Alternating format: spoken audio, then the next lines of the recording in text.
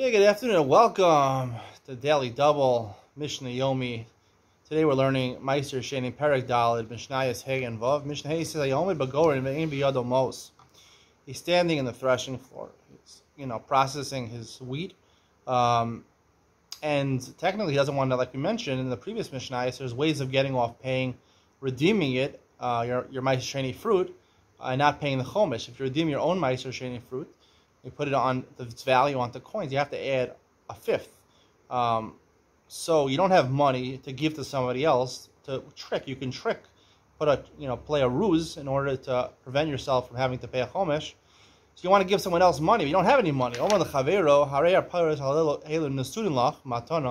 You give your fruits to your friend as a matana. Now, the Rav says we're talking about you give it to him b'tevel before you took a Maaser Sheni, because once Maaser Sheni you can't give it a matana to somebody else, because it's Momon Gavo and you can't give it a matana, like the first Mishnah our Masechta said. So he gives it to his friend.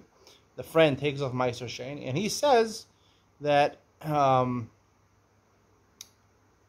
his friend says the payros are mechul on money in my house, or not in my house. It would be actually you'd have to say on the money in the person who gave it to me's house. Because technically, if he gave it to him, betivlo, and when he took a Maaser Sheni, it belonged to him, to the friend. So if he put it on his own money, he'd have to add a fifth. So he's put it on the money of the person who gave it to him. So therefore, they avoid the chomish, like in Mishnah Daled. Mishnah Vav says, "Mashach memenu Maaser b'sela." Right? You're allowed to sell Maaser Sheni, even though the Mishnah, in the first parak, said you're not allowed to sell Maaser Sheni. That's only talking about where you're not selling the person that he should own the Maaser Sheni, you're just selling it to him to hire him to bring it to Yerushalayim. For you, that you can't do. You can't do business with your Maaser Sheni fruits.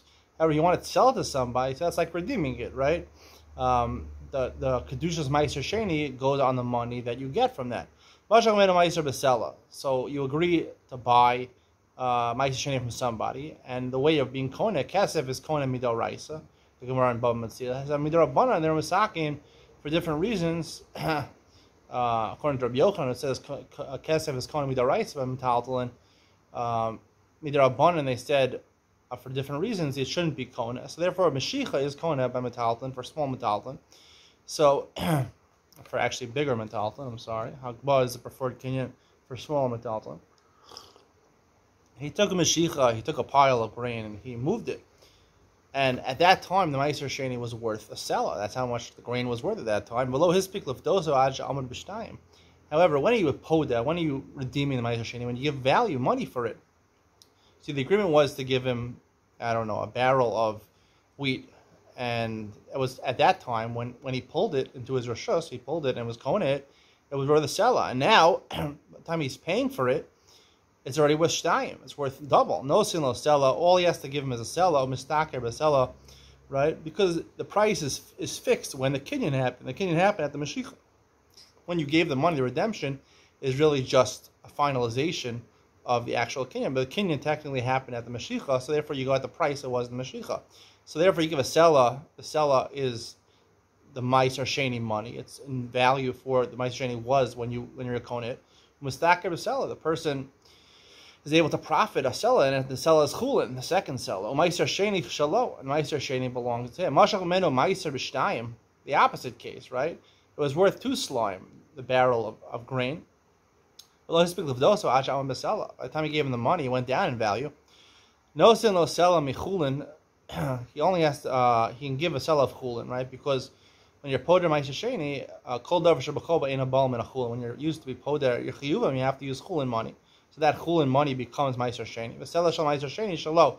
The second Maaser you have to pay for the original price at the time of Mashiach, so you have to add another selah. But that one you can be makel, and you can use a selah of Maaser Sheni to pay with, because really the price is a selah now. Im haya ama aretz no sin lo demai. Another kula is if you're selling to ama aretz, you could also give him the second selah. You could give him demai. Demai is a suffix, but it's shmuas from Maaser. Ama aretz is not going to be makbid on demai. But so what? It's only suffix midaraisa. We assume that the mai is not tevel. True as Maaser were taken off. Midarabanan is the suffix. So you can pay him in the mai. That's the conclusion of today's shir. Hope you enjoyed. See you in Ian Mitzion coming up next.